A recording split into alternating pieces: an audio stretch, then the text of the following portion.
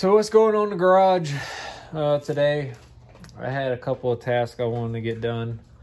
One was Christmas lights. I needed to rearrange some of the vehicles and trailers in the yard. As far as maintenance, I got a LS1 Fbody Oil Pan parts cleaner.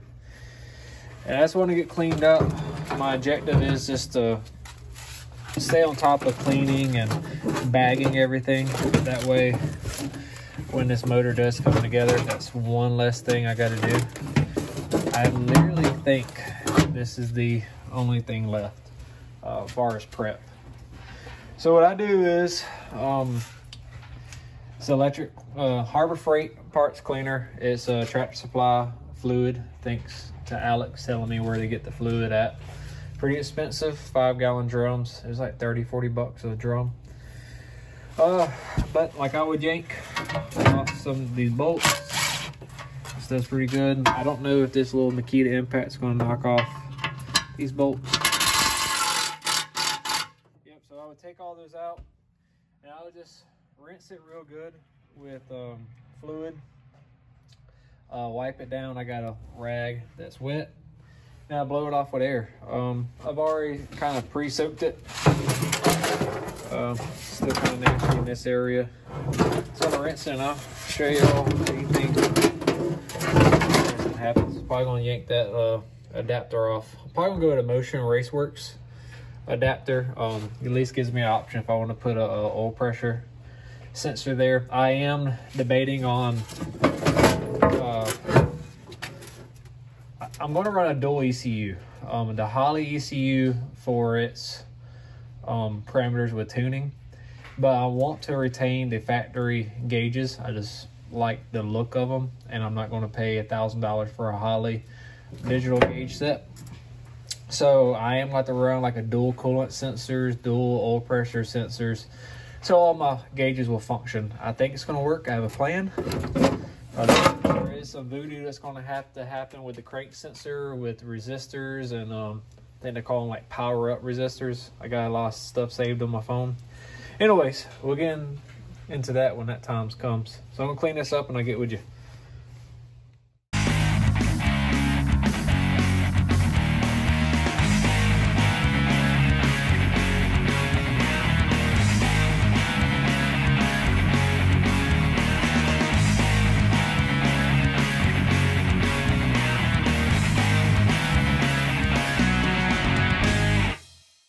Anyways, all cleaned up here, a little time lapse to show y'all. Nothing special, just what little maintenance I did today. I did find some bolts in my parts washer. I'm missing a couple of bolts for an intake, and I don't want to buy aftermarket. And F-bodies or LS style, LS1, 2, 3. They use a certain style boat. Actually, it's LS3 I need. Anyways, I'll go out there and check it out. Hopefully those fit it. I got a good feeling they don't, because I went through a huge hunt fast for these bolts, and I would have been in here several times. And I don't know. I found them in a little bag that was in here. We'll see. Anyway, so pretty much took all apart, blew it off with air, wiped it down with a rag. Loctited these bolts back into place. As I said, I'll probably go to Motion Raceworks and buy the adapter where a oil pressure sensor will fit right here. The issue is the Holley one is kind of fat, and I'm scared of header clearance with the piping for the exhaust. So, and the thing is with the OEM, they're skinnier, but the threads are a lot thicker. So, and I think the Holley one actually, or the Motion Racework adapter is for a 1/8 NPT, and the OEM's a lot bigger than that, like probably like a 10mm or something, or it's different.